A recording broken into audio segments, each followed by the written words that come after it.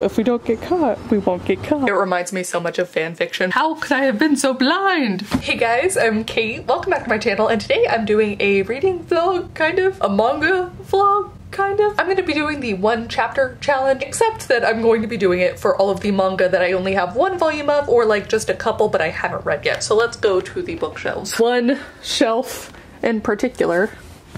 Oh no. The bottom shelf.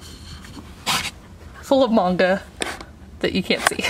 We're gonna get all these out. So part of my reason for doing this was that I was reminded of the manga that I own, because in a recent kind of Q&A writing vlog video, someone asked me if I read graphic novels. And my big thing with graphic novels and manga in general is that it's very expensive to go buy volumes, and I'd often use my local library as a means of like getting my manga fix. But I've recently been getting more into anime again, which then of course leads me to getting into manga again. So I figured I would cover what I tend to read, and then I have pulled out some of them that I have the volumes of that I have not yet read. So yes, let's go over things. First off, I've talked about this multiple times before, but I do a yearly reread of Fruits Basket because it just makes me so happy. So happy and so sad. Like this, oh God, this series destroys me each time. I'm talking about like ugly cries, sobs. It wrecks me. But it's so good, and I actually feel like I learned a lot about storytelling through Fruits Basket, which I think I first read it in 8th grade. I had a girl in one of my PE classes that let me read some of her copies, and then I got hooked ever since. I bought all of them now,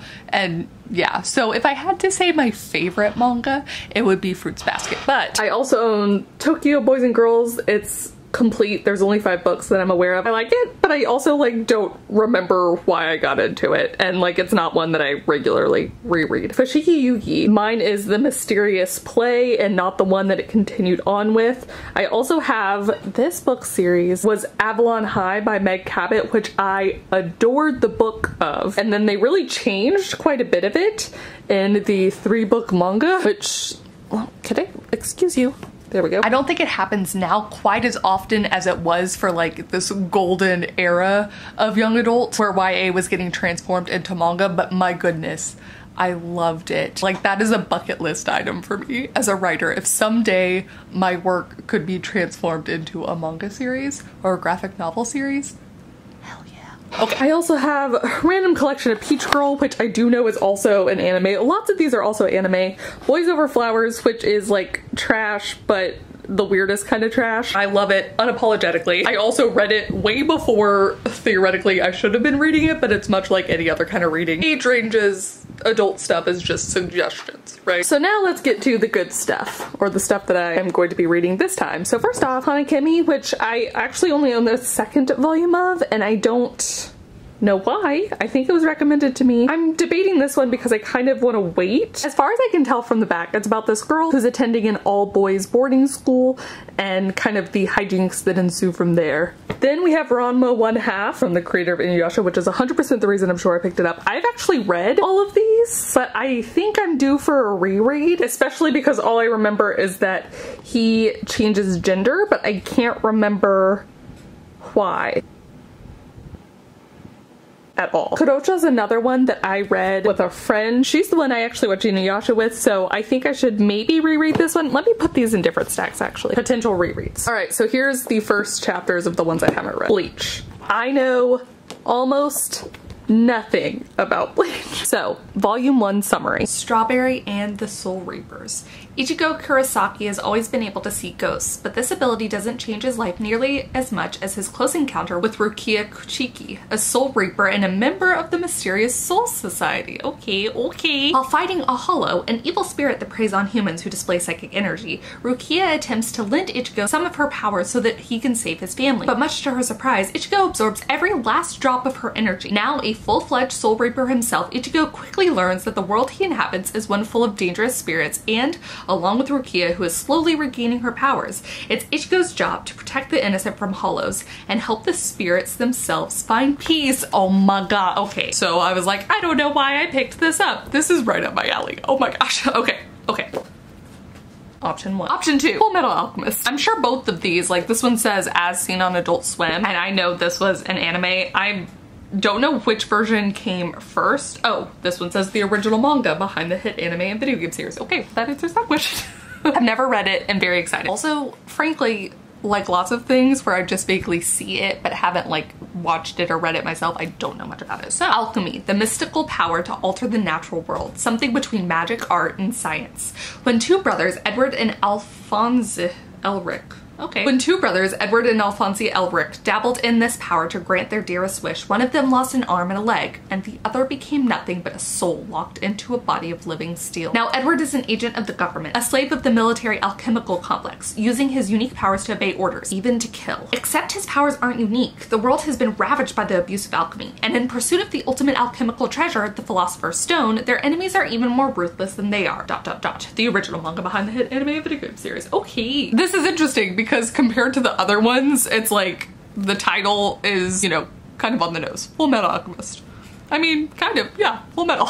And one that I've actually watched a decent amount of the anime of, Ouran High School Host Club, but I have not read the manga. So once again, how similar though is this one with Hanakimi? Because Haruhi, I guess she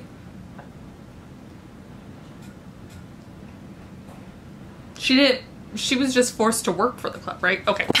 For those of you who don't know. In this screwball romantic comedy, a poor girl at a rich kid's school ends up working for the school's swankiest club and gets mistaken for a boy. One day, Haruhi, a scholarship student at exclusive Ouran High School, breaks an $80,000 vase that belongs to the host club, a mysterious campus group consisting of 6 super rich and gorgeous guys. To pay back the damages, she is forced to work for the club, and it's there that she discovers just how wealthy the members are and how different the rich are from everybody else. ... Oh my god, how did I not see this? A must-have for all Hanakimi fans. The plus side, if I decide that Bleach is the one that I want to continue, I actually do have the second one. So here's the other thing that I'm thinking. Once I finish taste testing these, my library actually does have Fullmetal Alchemist and Bleach. Does it have Ouran High School Host Club?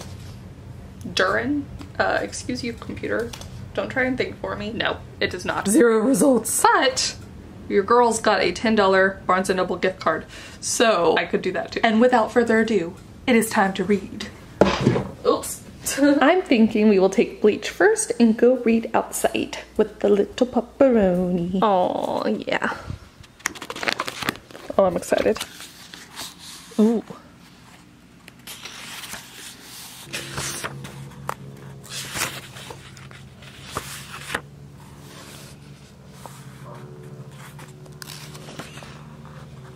Ichigo Strawberry Kurosaki, 15 years, hair orange, eyes brown, occupation high school student / soul reaper. Now we're on to chapter 2. Okay, this is so good. Something that I love about manga is, let me see if I can find it, its ability even in like tense moments to interject humor. Gosh, when Ichigo meets Rukia and Rukia's explaining the good spirits versus the bad spirits and then draws a little mustache on Ichigo, like, it's just so good. Also, yeah. I'm a fan. I think I'm actually gonna finish this volume and then move on to the next one. Probably Fullmetal Alchemist. Or maybe I'll take a break with Ouran High School Host Club. Kind of switch up the genre a little bit more. Yeah. Oh, he's just looking at me now. Oh, yeah. Also, it's gotten a little bit darker. I love their banter. Oh, the slow reveal of information. Doom! Doom! Oh, we left off at such an interesting part. No! No! Oh, next volume preview. I really do love that they have this kind of stuff too. It's always so funny as a writer because some people really love building out character profiles, and there's very few instances where those are actually useful other than like a fun behind the scenes thing.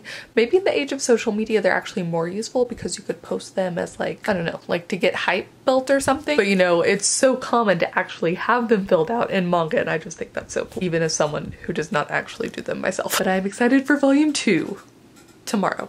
I'm tired. Ugh. Good night. Good morning. It's a new day and it is time for me to take a break from work and read Ouran High School Host Club, which actually I had to move all of them off my bed so that I could sleep last night. So we're just gonna awkwardly, and there we go. Oh wow. It's interesting that this one's not divided into like the sort of chapters. So I guess maybe it wasn't originally a serial. Admittedly, I'm not entirely sure how that works with manga, but I do know that sometimes they're published in different places before they're like combined to make a volume. So I almost wonder if that's what it is, because Bleach very much had a break in the chapter and then it was almost like previously on. I don't know.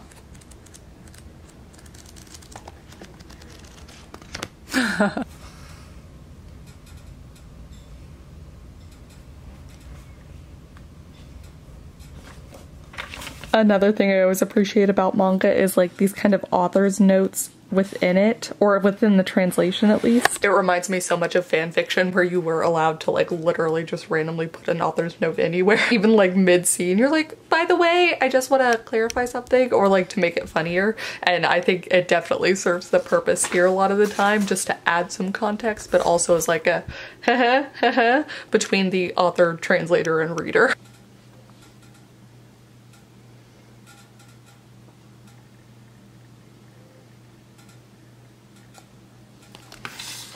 It's time.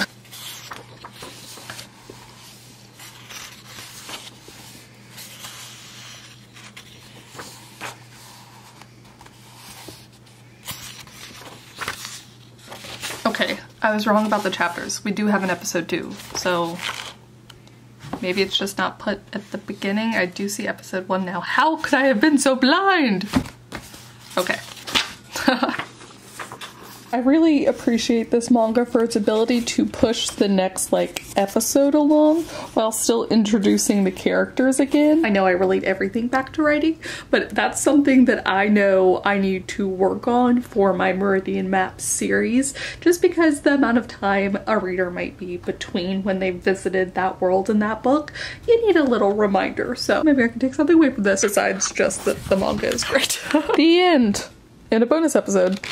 I love that Ouran High School Host Club is just as ridiculous in manga form. I figured it would be. You could kind of tell from the first couple pages. The concept is wild, but juxtaposed against like Bleach and what I think Fullmetal Alchemist is going to be, I don't think it's any more ridiculous. One of the, like, the genres are clearly different, but in terms of how realistic something is, I always love that contemporary is judged based off of the realism, which I think is like an aspect of the genre, but I appreciate that manga, what's contemporary doesn't have to be realistic, and that is so much more fun. Although I guess you could argue some of those CW shows, not realistic at all. It's fine. I don't know if y'all can tell. Look at how much like glossier this is. It just feels fancier in the hand. This one I really remember being on TV and just never really watching it. Like I would see it sometimes, but oh wow, it's a lot darker too. Like a lot more dark space. Interesting. Okay, there are chapters. So already I love how different this world is. We have like a god that's completely different. Our fullmetal alchemist, which is the not little one, says he's agnostic, and we immediately have some kind of possible intrigue. Yes. All right, and I'm finished. That was so good too. All of these were so good. I do have a new favorite phrase though, because you know, if we don't get caught, we won't get caught. I did find Fullmetal Alchemist to be much more like an adventure saga, clearly. Like I could see how that one would have. Is that the longest one? I could just see how it could potentially be the longest, because there were a few of those where it was like one-off stories where they weren't connected, and then others where I could see that they were like laying the trails for something overarching. I don't know that I could pick a favorite of these three, but I do know that specifically for the one chapter challenge, I have the second volume of Bleach, so I think that this is just by default what I'll do. And then since I know Ouran High School Host Club I think is on Netflix, and I'm pretty sure Fullmetal Alchemist is on Hulu or something, I could continue the anime while I wait for my library to be open. I got options. So although I know you're supposed to like choose one, the whole point was to choose one, I think I'm just going to choose all of them. in different capacities. Please do comment down below. Let me know if you have a favorite manga or a favorite anime or anything that you would recommend that are similar to these 3 stories. Yeah, but that is going to be it for me. Thank you guys so much for watching, and I will see you all very soon with a new video. Bye. A slave of the military alchemical complex. Wow. Now Edward is an agent of the government. A slave of the